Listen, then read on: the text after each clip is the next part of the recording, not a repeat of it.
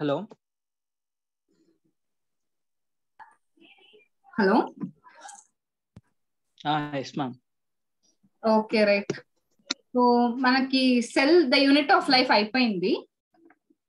So ఇప్పుడు next మన topic వచ్చి biomolecules. Biomolecules.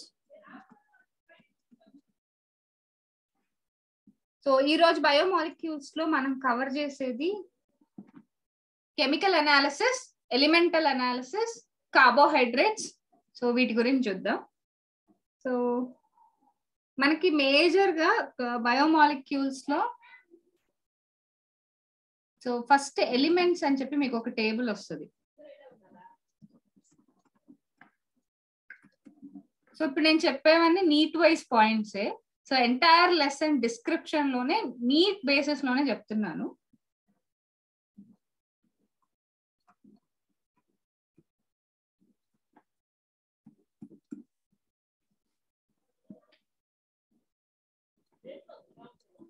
So essential elements of human body.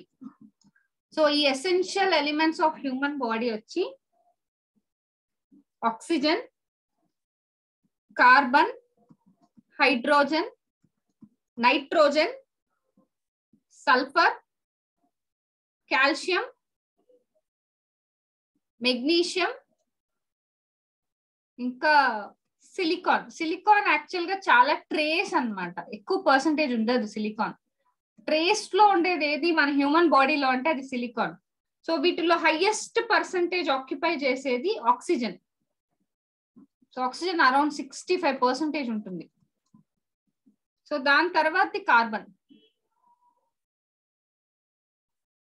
So carbon తర్వాత nitrogen, nitrogen తర్వాతది కాల్షియం.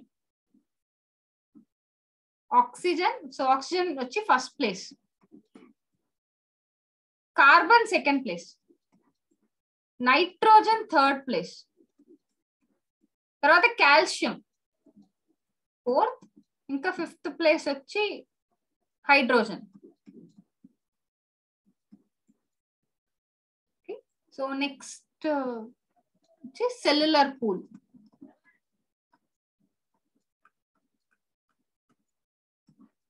సెల్యులర్ పూల్ అంటే మనకి ప్రోటోప్లాజం ఉంటుంది కదా,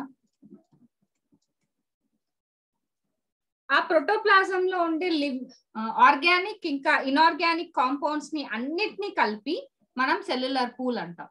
సో ప్రోటోప్లాజం లో ఉండే ఇన్ఆర్గానిక్ ఇంకా organic compounds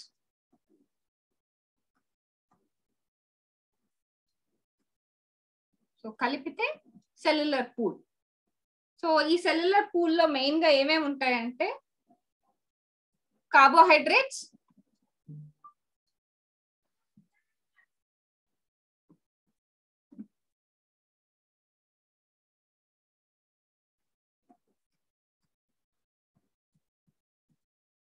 lipids,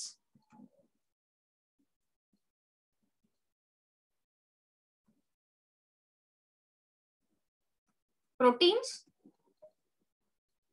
nucleic acids, so దాని తర్వాత oxygen, nitrogen, carbon, sulphur, phosphorus, calcium, magnesium. So ఇవన్నీ ఉంటాయి. వీటన్నిటిని కలిపే మనం ఈ టర్మినాలజీ వాడతాం సెల్యులర్ పూల్ అని. సో నెక్స్ట్ వచ్చి so two kind of analysis ఉంటాయి మనకి. Two kinds of analysis. ఒక లివింగ్ టిష్యూ తీసుకుంటే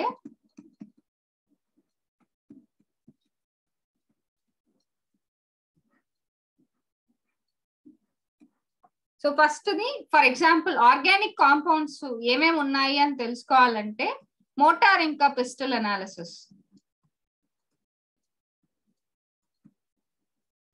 దాన్నే మనం గ్రైండింగ్ అని కూడా అంటాం. సో అదే ఒక ఇన్ఆర్గానిక్ గురించి తెలుసుకోవాలి అంటే బర్న్ట్ అనాలిసిస్, లేదా దీన్నే మనం యాష్ అనాలిసిస్ అని కూడా అంటాం. లేదా ఎలిమెంటల్ అనాలిసిస్ అంటాం.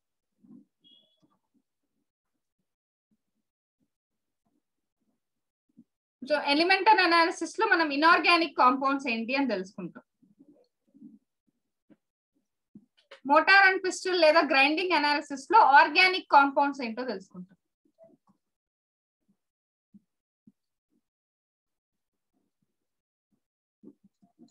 సో ఫస్ట్ వచ్చి కెమికల్ అనాలిసిస్.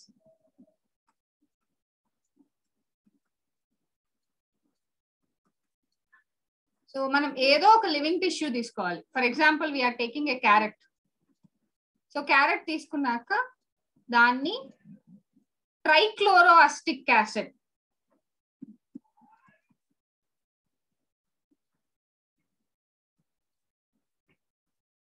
సో ట్రైక్లోరోఅసిటిక్ యాసిడ్ వేసి మోటార్ ఇంకా పిస్టిల్ లో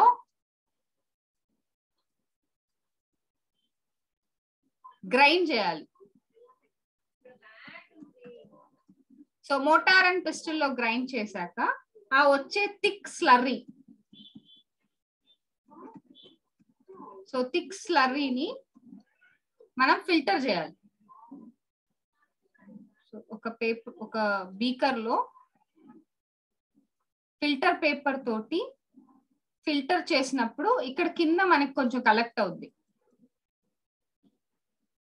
అండ్ కొన్ని కింద ఫిల్టర్ అవ్వలేక దీంట్లోనే ఉండిపోతాయి. So what ever the contents ఇక్కడ ఉండే వాటిని యాసిడ్ సాల్యుబుల్ పూల్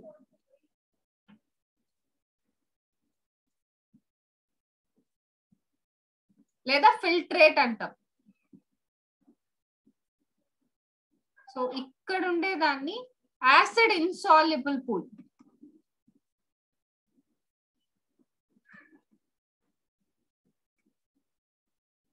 రెటెంటేట్ అంటాం.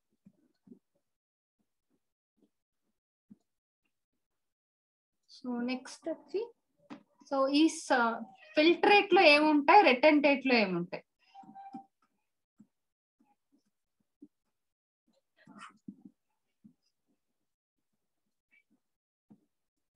సో ఫిల్ట్రేట్ లో మనకి 8 to 800 డాల్టన్స్ మాలిక్యులర్ వెయిట్ ఉండే ఉంటాయి. రెటెంటేట్ లో మనకి మోర్ దాన్ 10,000 డాల్టన్స్ ఉండే ఉంటాయి. సో 8 to 800 డాల్టన్స్ అంటే మనకి షుగర్స్ ఉంటాయి. అలానే అమినో యాసిడ్స్, లిపిడ్స్ కూడా దీంట్లోనే ఉంటాయి, ఎందుకంటే లిపిడ్స్ పాలిమర్స్ కాదు కాబట్టి. ఇంకా న్యూక్లియోసైడ్స్, న్యూక్లియోటైడ్స్,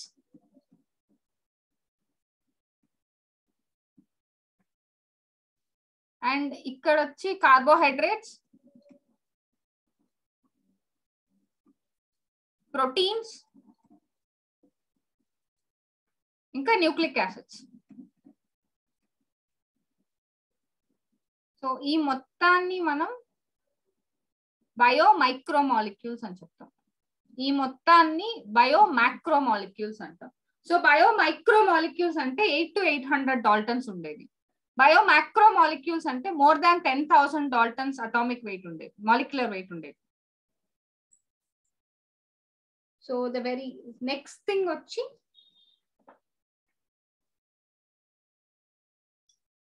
ప్రైమరీ ఇంకా సెకండరీ మెటబాలైట్స్. ఈ పదాలు అయితే చాలా మంది కన్ఫ్యూజన్ ఉంటుంది. ప్రైమరీ ఇంకా సెకండరీ మెటబాలైట్స్.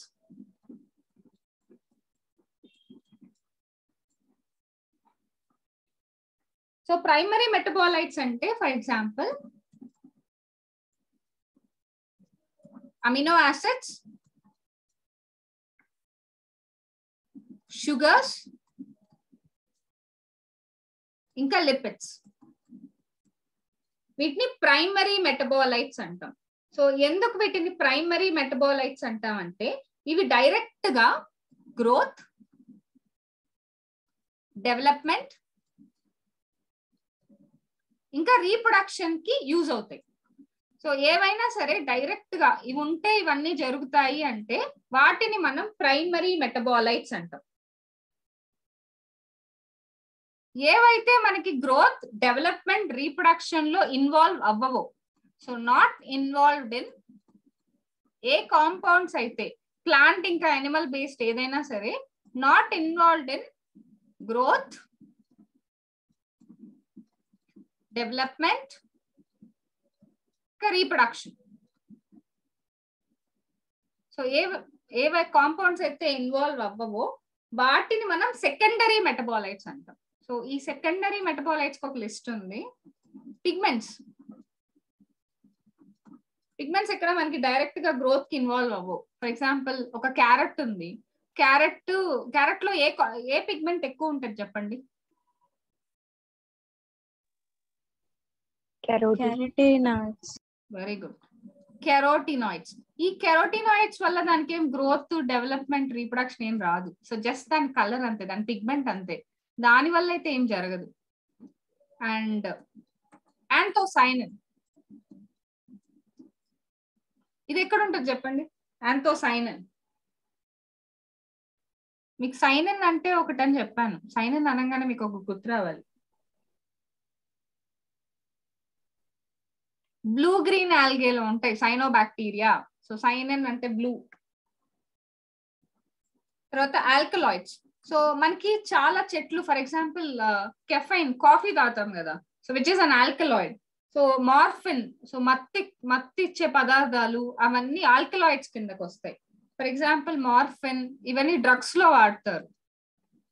సో కోడిన్, ఇవన్నీ డైరెక్ట్ గా అసలు యూజ్ అవ్వవు. దాని తర్వాత టెరపినాయిడ్స్. సో టెరపినాయిడ్స్ ఇది గుర్తుపెట్టుకోవడం ఈజీయే. మోనోటెరపిన్స్, ఇంకా డైటెరపిన్స్. టాక్సిన్స్. సో ప్లాంట్స్ కొన్ని టాక్సిన్స్ కూడా ప్రొడ్యూస్ చేస్తాయి. For example ricin, ఆబ్రిన్, drugs. So చాలా మొక్కల్ని మనం డ్రగ్స్ కోసం కూడా వాడతాం. For example win బ్లాస్టిన్. సో దాని తర్వాత కొన్ని చెట్లు అయితే, ఇప్పుడు ఫర్ ఎగ్జాంపుల్ కాటన్ ఉంది, కాటన్ లో మనం వాడేది pure form of cellulose. Cellulose కూడా ఎక్కడ గ్రోత్, డెవలప్మెంట్ కి ఎక్కడ యూజ్ అవుతుంది, రీప్రొడక్షన్ కి. ఇంకా రబ్బర్, గమ్స్, ఇవన్నీ secondary metabolites. So very key point ఏంటంటే ఇక్కడ ఏవైతే మీకు డైరెక్ట్ గా గ్రోత్, రీప్రొడక్షన్ ఇంకా సర్వైవల్ కి హెల్ప్ అవ్వదో, డైరెక్ట్ గా ఇన్వాల్వ్మెంట్ ఉండదో, వాటిని మనం సెకండరీ మెటబాలైట్స్ అంటాం. మనకి వచ్చే బయోమాక్రో మాలిక్యూల్స్ అన్ని కూడా ప్రైమరీ మెటబాలైట్స్ కిందకి వస్తాయి, ఎందుకంటే అవి డైరెక్ట్ గా ఇన్వాల్వ్ అవుతాయి కాబట్టి. అండ్ నెక్స్ట్ వచ్చి carbohydrates. So the very first బయోమాక్రో molecule carbohydrates. So carbohydrates అంటే అర్థం ఒక్కొక్క కార్బన్ హైడ్రేట్ అయింది అని, అంటే ఒక్కొక్క కార్బన్ కి ఒక H2O ఉంది, ఒక్కొక్క కార్బన్ హైడ్రేట్ అయింది దీంట్లో. సో కాబట్టి దాన్ని కార్బోహైడ్రేట్స్ అని చెప్తాం. సో యూజువల్ గా మనకి కార్బోహైడ్రేట్స్ వచ్చేసరికి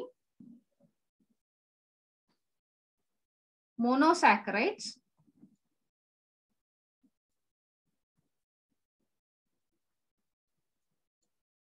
సో దాని తర్వాత ఆలిగోసాకరైడ్స్,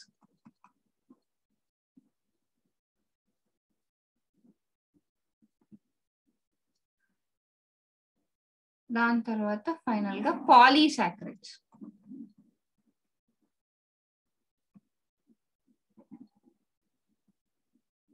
సో మోనోసాకరైడ్స్ అంటే సింగిల్ షుగర్, వీటిని మోనోమర్స్ అని కూడా చెప్తారు.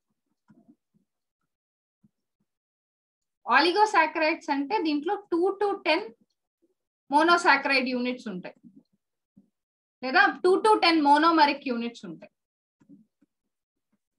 మోర్ దాన్ 10 ఉంటేనే దాన్ని పాలీసాకరైడ్ అంటాం. మోర్ దాన్ 10 మోనోసాకరైడ్ యూనిట్స్ ఉండాలి, లేదా మోర్ దాన్ 10 మోనోమర్స్ ఉండాలి. సో ఇప్పుడు ఫస్ట్ వచ్చి మోనోసాకరైడ్స్ మాత్రమే చూద్దాం.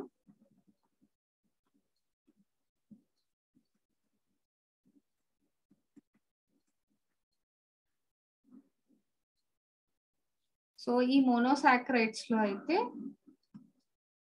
బేస్డ్ ఆన్ కార్బన్, అంటే ఎన్ని కార్బన్స్ ఉన్నాయనే దాన్ని బట్టి డిపెండ్ అయి ఉంటుంది. First the ట్రయోసస్. ట్రయోసస్ లో 3 కార్బన్స్ ఉంటాయి, కానీ ఫార్ములా మాత్రం ఒకటే అన్నిటికీ, CnH2nOn. సో ఇప్పుడు ఫర్ ఎగ్జాంపుల్ ట్రయోసస్ ఉంది, దీంట్లో 3 కార్బన్స్ ఉంటే 6 హైడ్రోజన్ ఉంటుంది, మళ్ళీ 3 ఆక్సిజన్ ఉంటుంది. ఫార్ములా మాత్రం ఇదే. సో ట్రయోసస్ లో గ్లిసరాల్డిహైడ్, మనకి గ్లూకోజ్ క్రబ్ సైకిల్ లో అంటే గ్లైకోలైసిస్ లో గ్లిసరాల్డిహైడ్ ఇంకా డైహైడ్రాక్సీ అసిటోన్ గా స్ప్లిట్ అవుతుంది. ఈ 2 కాంపౌండ్స్ అక్కడ వస్తాయి, మనకి గ్లైకోలైసిస్ లో వస్తాయి.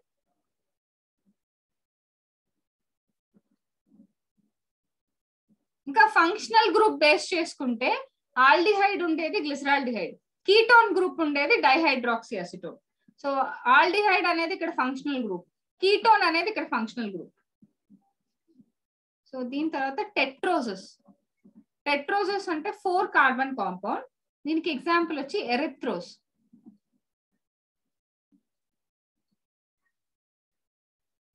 And next పెంటోసస్.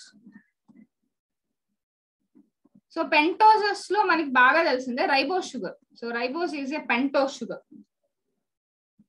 రైబోస్, అరాబినోస్, సో ఇవన్నీ పెంటోస్ షుగర్ కిందకు వస్తుంది, 5 కార్బన్. సో ఇంకా ఫైనల్ గా hexoses, very importantly hexoses. Hexoses అంటే 6 కార్బన్ కాంపౌండ్, మనకి బాగా తెలిసినవన్నీ హెక్సోసస్. గ్లూకోజ్,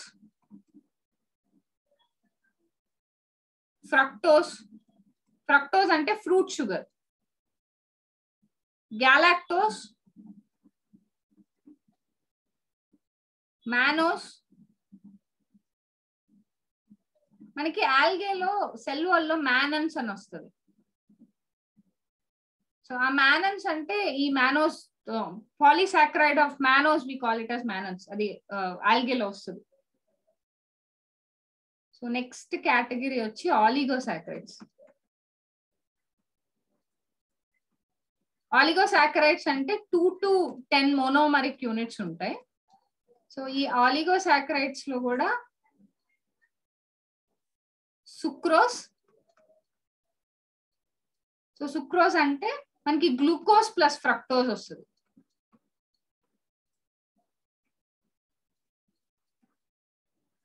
అండ్ ఇంకా మాల్టోస్. సో ఈ మాల్టోస్ వచ్చి గ్లూకోజ్ ప్లస్ గ్లూకోజ్ వస్తుంది.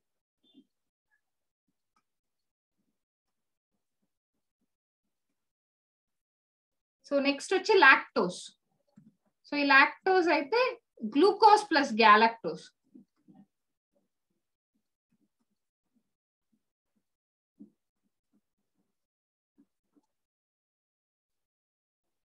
సో ఇవన్నీ ఆలిగోసాక్రైడ్స్. వీటన్నిటిని డైసాక్రైడ్స్ అని కూడా చెప్తారు, ఎందుకంటే 2 మోనోమరిక్ యూనిట్స్ ఉన్నాయి కాబట్టి ఇవి డైసాక్రైడ్స్.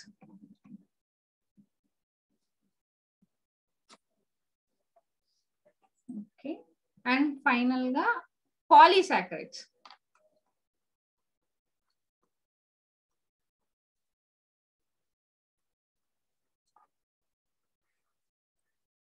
అండ్ ఇంకొక పాయింట్ గుర్తుపెట్టుకోండి, వీటన్నిటిలోనూ సుక్రోజ్ ఒక్కటే మనకి non reducing sugar.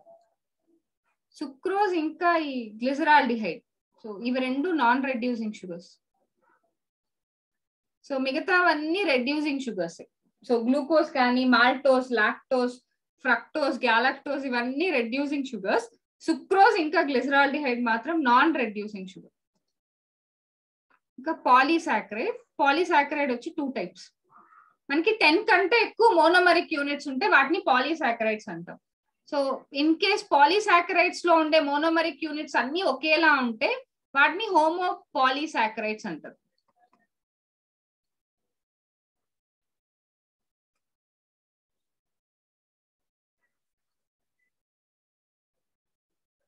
And different గా ఉంటే వాటిని హెటిరో పాలీసాక్రైడ్ అంటారు.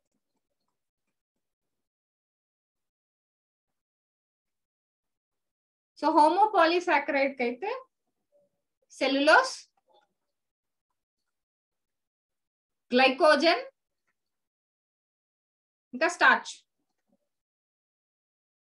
సో దీన్ని స్ట్రక్చరల్ పాలీసాకరైడ్ అంటాం.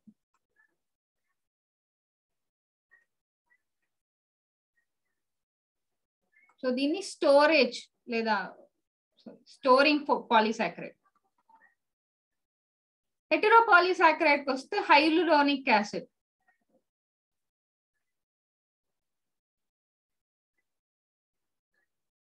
ఇంకా హెపారిన్. సో ఇవన్నీ హెటెరోపాలీసాకరైడ్స్. ఓకే, సో ఇక్కడ వరకు ఫాలో అవుతున్నారా? Yes, ma'am. ఓకే, క్లియర్ గా ఉందా? Yes, ma'am. Yes, ma'am. Okay, next lipids కి వెళ్దామా?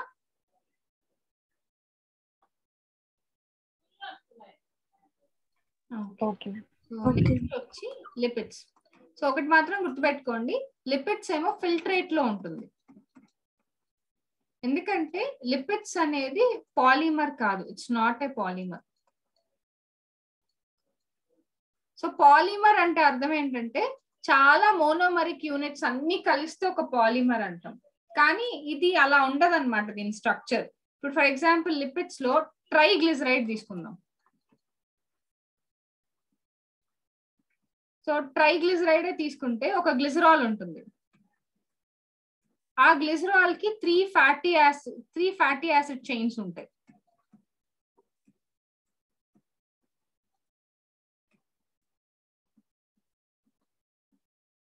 సో ఈ 3 ఫ్యాటీ యాసిడ్ చైన్ ఈ గ్లిజరాల్ ని కలిపి మనం ట్రైగ్లిజరైడ్స్ అంటాం. ఇలాంటివి వేరే వేరే మోనోమరిక్ యూనిట్స్ అలా ఏమి ఉండవు. సో దానికనే సపరేట్ స్ట్రక్చర్ ఉంటుంది. సో ఆ స్ట్రక్చర్ కాంప్లికేటెడ్ గా ఉంటుంది. ఈవెన్ కొలెస్ట్రాల్ తీసుకుంటే, సో కొలెస్ట్రాల్ కానీ లెసిథిన్, ఇది సెల్ మెంబ్రెయిన్ మీద ఉంటుంది యూజువల్ గా.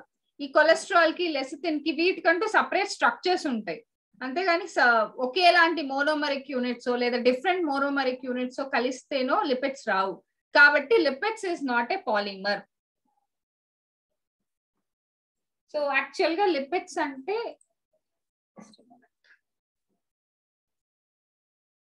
సో ఇవి biological biomolecules, that to organic. So ఇది ఇన్సాల్యుబుల్ ఇన్ వాటర్, అంటే పోలార్ సాల్వెంట్స్ లో సాల్యుబుల్ అవ్వదు. So insoluble in water. For example polar solvents అంటే మనకి H2O polar, NaCl polar. So వీటిల్లో ఎక్కడ మనకి డిజాల్వ్ అవ్వదు. ఫర్ ఎగ్జాంపుల్ ఉప్పు ఆయిల్ మీరు కలపలేరు, వాటర్ ఆయిల్ ని కలపలేరు, బికాస్ ఇది పోలార్. లిపిడ్స్ మనకి నాన్ పోలార్ కాబట్టి అవి కలవు. But these will solve in non polar solvents లో డిజాల్వ్ అవుతాయి.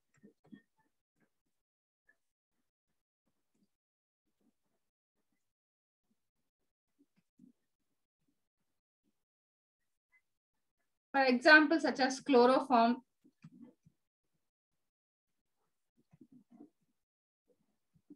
బెంజీన్. సో వీటిల్లో అయితే సాల్యుబుల్ అవుతుంది, అంతేగాని వాటర్ లోను NaCl లోను వీటిల్లో అయితే సాల్యుబుల్ అవ్వదు. సో ఫ్యాట్స్ లో మనకి మెయిన్ గా ఫ్యాటీ యాసిడ్స్ ఉంటాయి. సో 1 by 1 చెప్తాను మీకు. సో ఫ్యాటీ యాసిడ్స్, మీకు ఫ్యాటీ యాసిడ్స్ అనగానే మనకి ఆయిల్ లో మీరు ప్యాకెట్ వెనకాల చూస్తే మీకు కనిపిస్తుంది సాచురేటెడ్ ఫ్యాటీ యాసిడ్స్ పర్సంటేజ్ ఎంత, అన్సాచురేటెడ్ ఫ్యాటీ యాసిడ్స్ పర్సంటేజ్ ఎంత, ఇంకా మ్యూఫా అని రాస్తారు. మోనో అన్సాచురేటెడ్ ఫ్యాటీ యాసిడ్స్ లేదా ప్యూఫా అని రాస్తారు, poly unsaturated fatty acids. Usual గా సాచురేటెడ్ ఫ్యాట్ కానీ ట్రాన్స్ ఫ్యాట్ కానీ తక్కువ ఉండేవే మనం తినాలన్నమాట. మీరు ఇన్ కేస్ ఎప్పుడైనా ఏదైనా తినేటప్పుడు స్నాక్స్ కానీ ఈవెన్ కుర్కురే అట్లాంటివి తినేటప్పుడు వెనక చెక్ చేసినప్పుడు మీకు ట్రాన్స్ ఫ్యాట్ అని రాసి ఉంటుంది. ఆ ట్రాన్స్ ఫ్యాట్ అంత ఈజీగా కరగదు, డైజెస్ట్ అవ్వదు. అండ్ మళ్ళీ అన్సాచురేటెడ్ ఫ్యాటీ యాసిడ్స్ ఈజీగానే డైజెస్ట్ అయిపోతాయి. సో ఇవి యాక్చువల్ గా హైడ్రోకార్బన్స్ అన్నమాట, లాంగ్ చైన్ హైడ్రోకార్బన్స్ ఇవి ఫ్యాటీ యాసిడ్స్ అనేవి.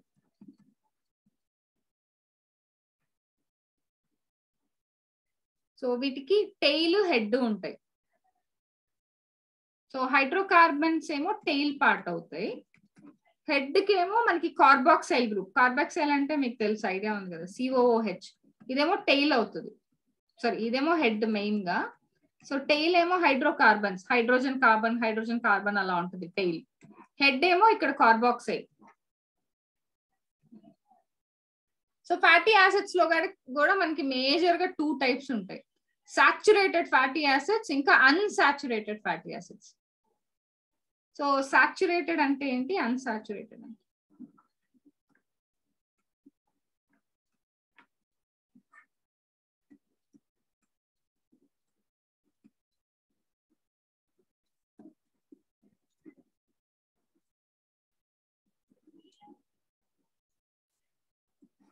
సో సాచురేటెడ్ ఫ్యాటీ యాసిడ్స్ అంటే మీకు ఎక్కడ డబుల్ బాండ్ ఉండదు. So no double bond.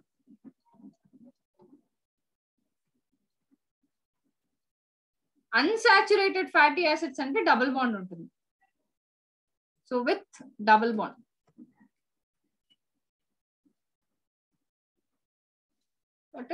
So saturated fatty acids ఏంటంటే, ఫర్ ఎగ్జాంపుల్ వనస్పతి, డాల్డా అంటాం కదా, డాల్డా, బటర్, వీటిల్లో సాచురేటెడ్ ఫ్యాటీ యాసిడ్స్ ఎక్కువ ఉంటాయి.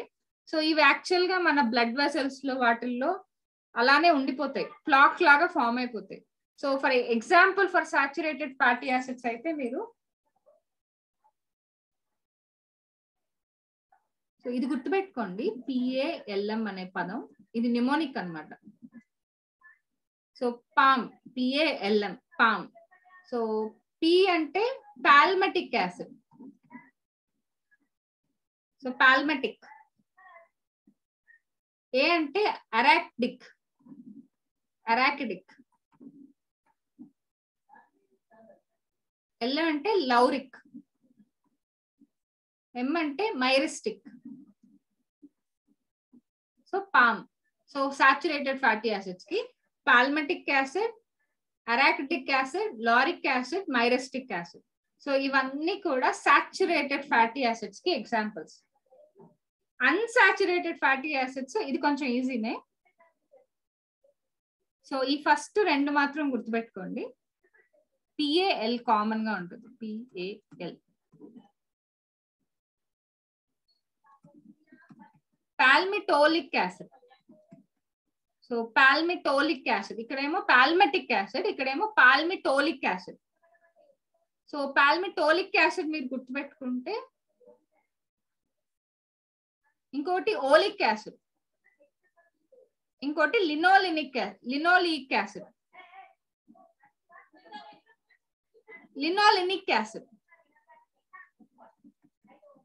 దాని తర్వాత అరాకిడానిక్ యాసిడ్, అరాకిడానిక్ యాసిడ్,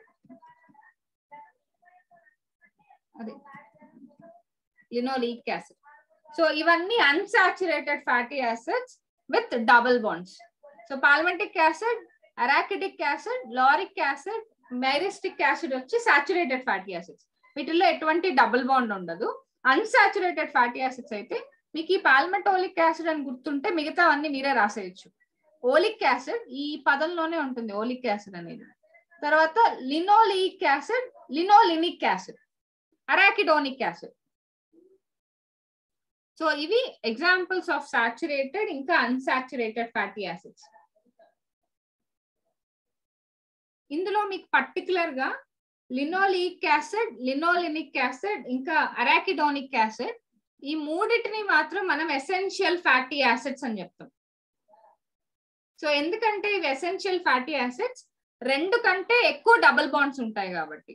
సో యూజువల్ గా 1 కంటే ఎక్కువ డబుల్ బాండ్స్ ఉంటే వాటిని ప్యూఫా అంటారు, పాలీ అన్సాచురేటెడ్ ఫ్యాటీ యాసిడ్స్. మీకు లినోలిక్ యాసిడ్, లినోలినిక్ యాసిడ్, ఇంకా అరాకిడోనిక్ యాసిడ్ మనం సన్ఫ్లవర్ ఆయిల్, ఇంకా గ్రౌండ్నట్ ఆయిల్, సెసిమి ఆయిల్ ఇలా ఉంటాయి కదా, వాటిల్లో ఎక్కువగా ఇవే ఉంటాయి. ఆలివ్ ఆయిల్, వీటిల్లో linoleic acid, linolenic acid, arachidonic acid ఎక్కువగా ఉంటాయి. కాబట్టి అవే ఎక్కువ కన్స్యూమ్ చేయమని చెప్తారు. సో వీటిని ఎసెన్షియల్ ఫ్యాటీ యాసిడ్స్ అని కూడా ఎందుకంటారంటే వీటి వల్ల మనకి హార్ట్ డిసీజెస్ ఎక్కువగా రావు. సో యూజువల్ గా మనం యానిమల్ ఆయిల్ కన్స్యూమ్ చేసే దానికంటే కూడా వెజిటబుల్ ఆయిల్స్ లో మనకి ఎక్కువ పాలీ అన్సాచురేటెడ్ ఫ్యాటీ యాసిడ్సే ఉంటాయి. సో ఎక్కువగా మస్టర్డ్ ఆయిల్ కూడా తీసుకోమని చెప్తారు.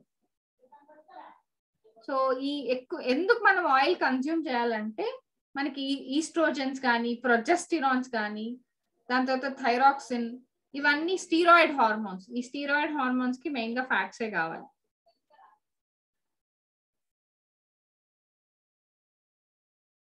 సో నెక్స్ట్ పాయింట్ వచ్చి న్యూట్రల్ ఫ్యాట్స్. సో వీటికి ఎటువంటి ఛార్జ్ ఉండదు ఈ న్యూట్రల్ ఫ్యాట్స్ లో. సో ఈ న్యూట్రల్ ఫ్యాట్స్ లో మనకి గ్లిసరాల్ ఉంటుంది, ఇంకా ఫ్యాటీ యాసిడ్స్ ఉంటుంది. సో మనకి ఫ్యాటీ యాసిడ్స్ కి గ్లిసరాల్ కి మధ్య ఉండే బాండ్స్ ని ఎస్టర్ బాండ్స్ అంటాం.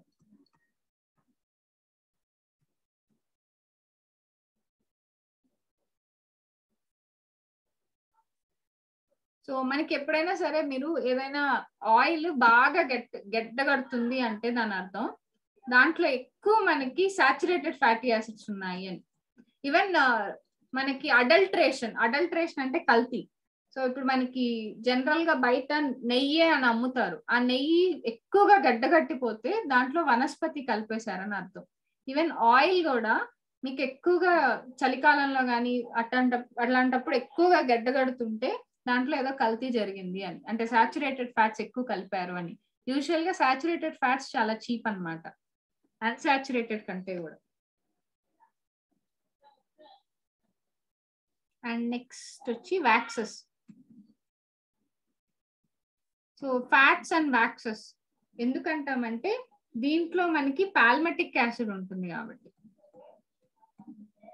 సో ఇవి కూడా హైడ్రోకార్బన్సే అండ్ వాటర్ లో డిసాల్వ్ అవ్వవు. And మైరికైల్ alcohol. సో మైరికైల్ అంటే ఇన్సెక్ట్ అని అర్థం, మైరిక్ అంటే ఇన్సెక్ట్.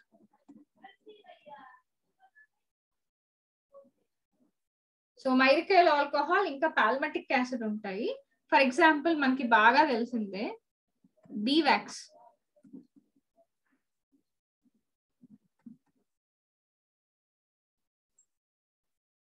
దాని తర్వాత మిమ్మల్ని ఎక్కువగా అడిగేది ఫాస్ఫోలిపిడ్స్.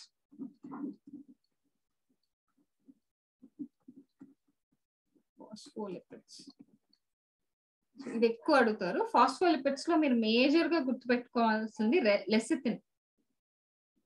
సో లెసిథిన్ అనేది ఫాస్ఫోలిపిడ్, అది మనకి సెల్ మెంబ్రెయిన్ లో ఉంటుంది. It's a type of phospholipid. So మీకు ఇలా ఉంటుంది ఫాస్ఫోలిపిడ్స్. సో 2 లేయర్స్ లో ఇలా ఉంటుంది.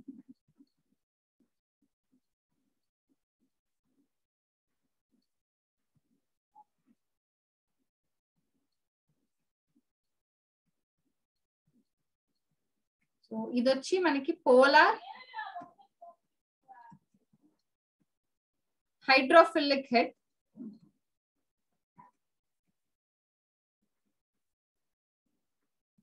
ఇది వచ్చి నాన్ పోలార్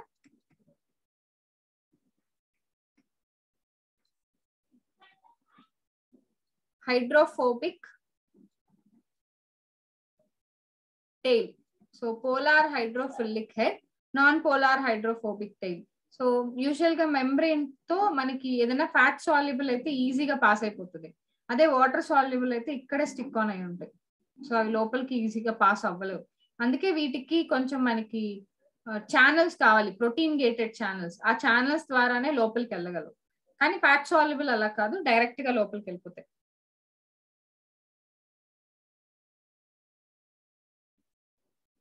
సో మనకి ఈ లెసిథిన్ ఎందుకు అంత ఇంపార్టెంట్ అంటే, ఎందుకు ఎన్నిసార్లు క్వశ్చన్స్ లో అడుగుతారంటే, మీకు సోయా రీసెంట్ గా సోయా తినమని ఎక్కువ చెప్తారు కదా. సోయా అనేది ఏంటంటే బెస్ట్ ఎమల్సిఫైయింగ్ ఏజెంట్ అన్నమాట.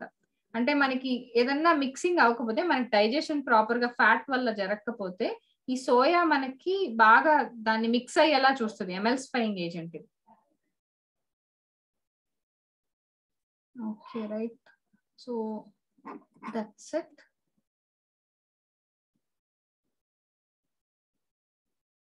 సో నేను మీకు ఈ వీడియో షేర్ చేస్తాను. సో ఈ రోజుకి చాలు. ఇది కొంచెం ఓవర్లోడ్ అయితే కూడా అర్థం కాదు.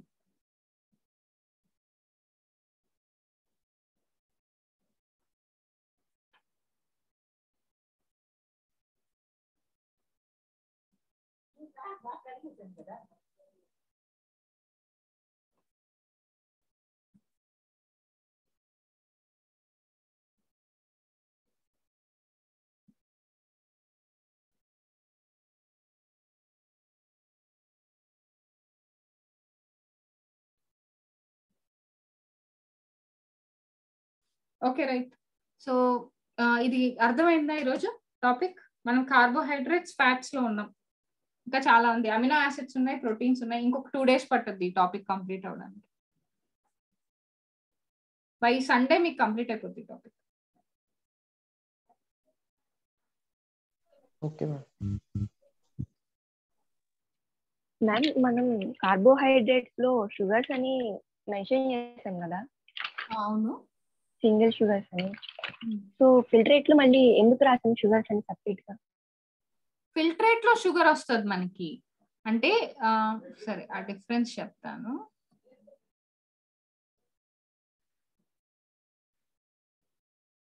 సో మనం ఇక్కడ మోనోసాకరైడ్స్, ఆలిగోసాకరైడ్స్, ఇంకా పాలీసాకరైడ్స్ చూసాం కదా. ఈ పాలీసాకరైడ్స్ మనకి రెటెంటేట్ లో వస్తుంది.